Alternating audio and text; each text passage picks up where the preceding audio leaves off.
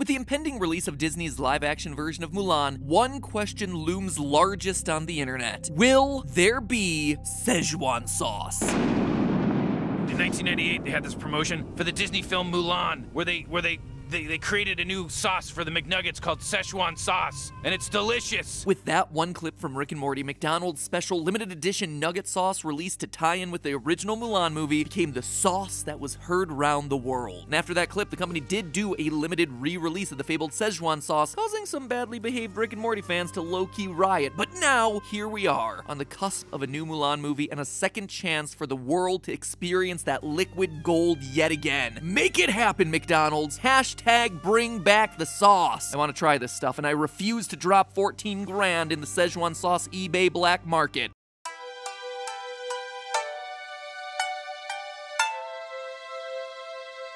Hello, Internet! Welcome to Film Theory, the show where our reflection shows the intense overanalysis and mild anxiety of who I am inside. It's no secret that I've been excited about the live-action Disney remakes each and every time they come out, and sure, sometimes you can't really recreate the magic of a beloved childhood classic no matter how much Beyoncé you rub onto it. But if my hopes are high for one of these remakes, honestly, they're probably highest for Mulan. For one, Mulan isn't gonna have to revolve around CGI animals that somehow feel less realistic than the two-dimensional drawings that they're based on. But I also feel like Mulan is the forgotten youngest child in Disney's really strong stretch of movies from the 90s. Oh, Mulan, you made the soccer team. Good for you, that's nice. Meanwhile, your older siblings Aladdin, Lion King, and Beauty and the Beast all got full scholarships, were named Homecoming Queen, and got the Oscar for Best Original Song. But you know, we're proud of you too, though. We love you all equally. The original Mulan, though, deserves some respect. I mean, nobody doesn't sing along when I'll Make a Man Out of You comes on at karaoke, and Mushu belongs in the canon of great animated sidekicks. I mean, when you think about it, isn't Mushu basically just Donkey from Shrek in dragon form, all the way down to Eddie Murphy? Hold on a second. A movie about a protagonist reluctantly going on a journey to save their home, hiding their true identity from their love interest, all while accompanied by an Eddie Murphy-voiced sidekick? Is Mulan actually the first Shrek movie?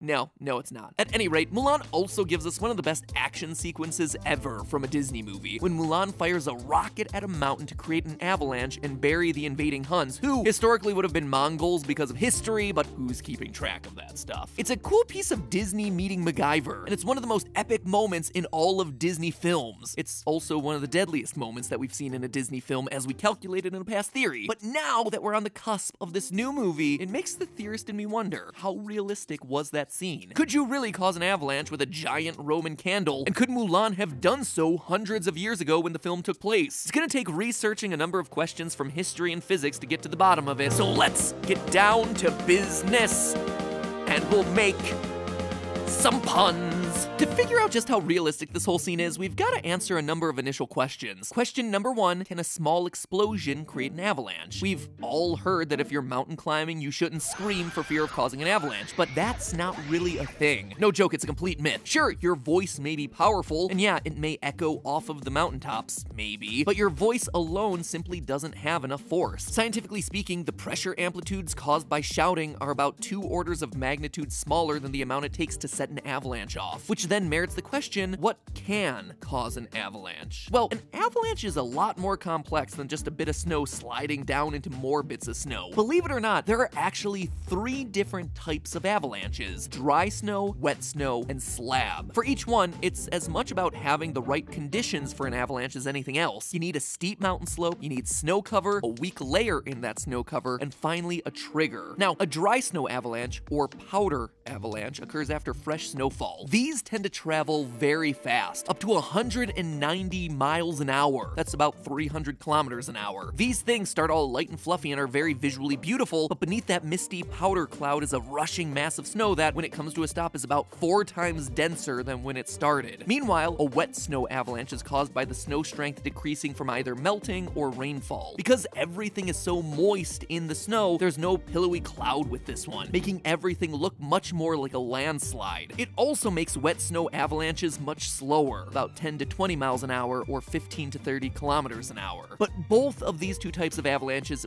pale in comparison to the third type, slab avalanches, which account for about 90% of all avalanche-related deaths. Basically, you have yourself a solid slab of snow resting on a less stable layer of snow underneath it, and when that weak layer fails, the top slab slides, taking everything with it. And when I say taking everything, I mean it. A typical slab is about half the size of a football field, and about 1 or 2 feet deep, 30 to 60 centimeters. They start off slow, but they can quickly accelerate to around 80 miles an hour, or 128 kilometers an hour in just a few seconds. So basically a giant sheet of snow and ice heads straight down a mountain at 80 miles per hour. With all that being said, the avalanche that we see in Mulan is absolutely a slab-style avalanche. So what can trigger an avalanche? Well, it can really be any number of things from earthquakes to wind to snowmobiles. If it can disturb the snowpack enough to loosen that top layer of snow, gravity is just gonna do the rest. Assuming that all the other conditions are right, could an exploding rocket act as a trigger? Well, yeah, they do, frequently. Small controlled explosions are often used to cause small periodic avalanches in order to reduce the likelihood of giant catastrophic avalanches. So, much like controlled burns are vital to preventing huge forest fires, little man-made avalanches keep skiers from becoming human popsicles. The explosion that we see when Mulan's projectile hits the top of the mountain doesn't have to be gigantic, it just has to disrupt the snow enough to cause a snowball effect. So it's safe to say that the answer to question 1 is a yes. Question number 2, can an avalanche actually take out an army? The short answer is yes, and we have history to prove it. During World War I, Austro-Hungarian troops built barracks and fortifications in the Italian Alps, settling them at high altitudes in the hopes of being out of range of mortar fire. But as it turns out, mortars shouldn't have been the biggest of their concerns, as the barracks were buried by a series of avalanches in December of 1916, with the largest of those coming on what is now known as White Friday. These avalanches brought massive casualties both to the Austro-Hungarians as well as the Italians, with total estimates of life lost that day anywhere between 2,000 and 10,000 people. So avalanches definitely have the power to decimate an army, but these troops were mostly standing still. In Mulan, Shan Yu's army is charging on horseback toward the Chinese when they're swept up by the avalanche. So would the cavalry charge have simply outrun the avalanche? If you're paying attention, you know the answer is no. At their fastest, most cavalry charges top out at 10 meters a second, which translates to about 22 miles per hour. Sure, horses can go faster than that, but given that the not technically Hun army is charging through the snow, it's probably safer to say that they weren't going faster than 22 miles an hour. Avalanches, on the other hand, can easily reach speeds of 80 plus miles an hour, so turning around or getting out of the way isn't going to be in the cards for the Huns. The avalanche that we see in Mulan is going to catch up to those troops, and it's likely going to devastate their entire force. So the answer to question number 2, we can definitely say again that it's realistic. But okay, avalanches are dangerous and they're not that hard to cause. Big whoop, says you, the disgruntled viewer who just tuned in for the discussion of Chinese rocket artillery. The real question is number 3, whether Mulan could have hit the summit of the mountain with a rocket to cause that avalanche in the first place. This is the question that gets the most complicated because it requires us to make some decisions about the world in which Mulan exists. For one thing, when exactly is Mulan set? The kind of weaponry she would have used is highly dependent on the era, but the movie gives us some mixed messages. The original legend of Hua Mulan placed her life in the 5th or 6th century AD during the Northern Wei period of Chinese history, but the Huns weren't around at this point at all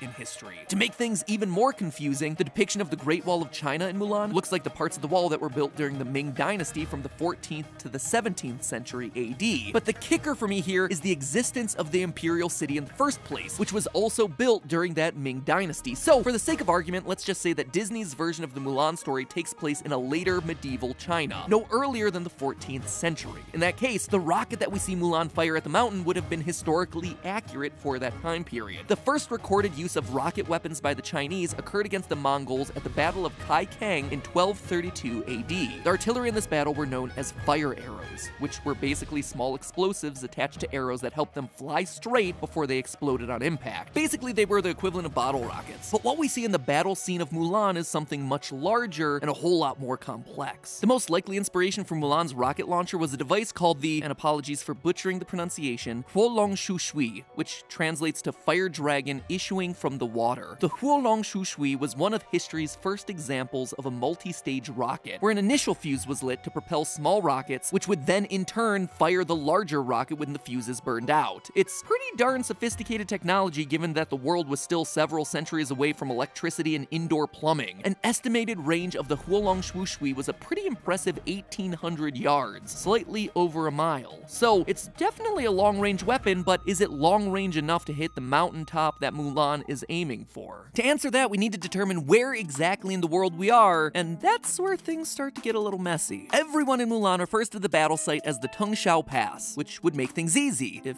Tungshao Pass actually existed. Nor is there a super obvious mountain pass between the Great Wall and Beijing that would be the real-world stand-in for Tungshao Pass. However, Disney's production team did travel to several places in China while researching for the film, and one of those locations was Luoyang, very close to Hulao Pass near Mount Song. This is the likeliest culprit of our inspiration for Tungshao Pass because Hulao Pass is the location of a few different battles from Chinese history, including one concurrent with the original Hua Mulan story. So let's assume that the real-life version of the mountain pass we see in Mulan is around Mount Song, which at its peak has a height of 4,961 feet or 1512 meters. As we just mentioned, the Hualong Shushui had an approximate range of 1,800 yards, which is 5,400 feet or 1,645 meters. Now granted, Mulan isn't firing the rocket straight up, and Pythagoras would be quick to tell us that the measurement that we're looking for is the hypotenuse of a right triangle that takes both the lateral and vertical distance into account. So if we take a look at the angle at which Mulan is launching the rocket, we get a launch angle of right around 45 degrees. That means that if the total range of the rocket is 5,400 feet, the rocket could travel both a horizontal distance and a vertical distance of about 3,818 feet or 1,164 meters. That isn't quite high enough to hit the summit of Mount Song from ground level, but remember, Mulan isn't at the base of the mountain. She's already pretty close to the top of the cliff. As long as they're already about 1,000 feet up the mountain, which appears likely based on the treacherous steep cliffs below, then Mulan's rocket absolutely has the range it needs to hit the sweet spot and cause that avalanche. So on today's episode of Mythbusters,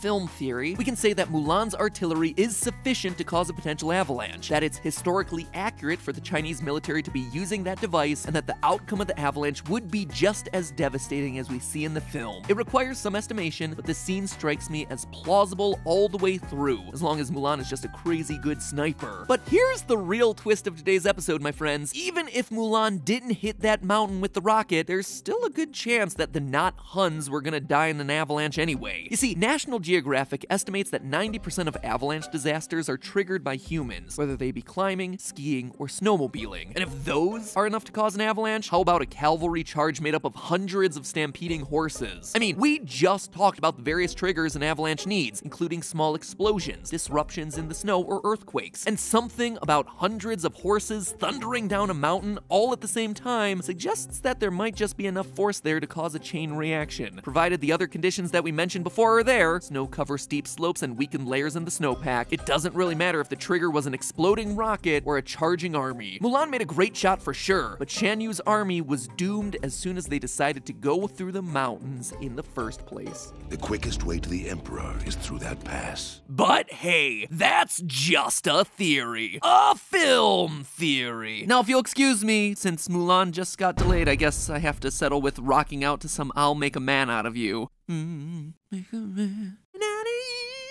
Oh, you're wondering what earbuds I'm using that are giving me such tremendous sound? Well, glad you asked. These are actually my new Raycon wireless earbuds, our sponsor for today's episode. Buying a pair of Raycon headphones is serious big brain time. Not only are they half the price of any other premium wireless earbud out there, which, I gotta be honest, is nice for a guy who is constantly losing small important objects now that they're being tossed around the house and restaurants and literally everywhere by a toddler, but they also deliver a great depth of sound with their latest, the Everyday E25, having a lot more bass. Again, nice when the aforementioned toddler wants to listen to Baby Shark for like the 17th time in a row and you just want to listen to some daddy music for a change, just for like 3 minutes. Well, you pop in your Raycon wireless earbuds and finally listen to something that is slightly more melodically complex. Sorry, can you tell that I'm speaking from personal experience right now? Please, can someone relate to this? Please tell me that I'm not alone. Anyway, not only is Raycon helping me save money and my sanity, they're actually a shape that fits and stays in your ears,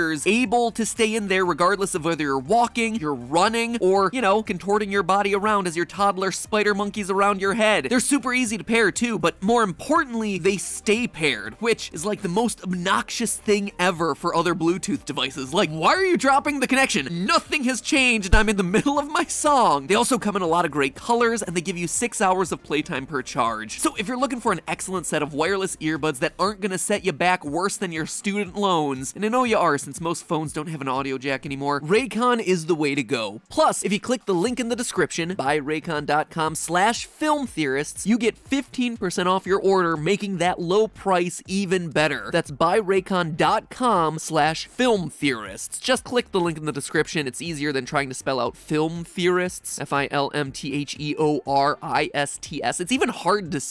Anyway, the long and short of it is that they're mini earbuds delivering some huge sound and even bigger savings. So click that link down in the description below, buyraycon.com/filmtheorists to get 15% off your order. And in the meantime, remember, that's just a theory. A film theory. And cut.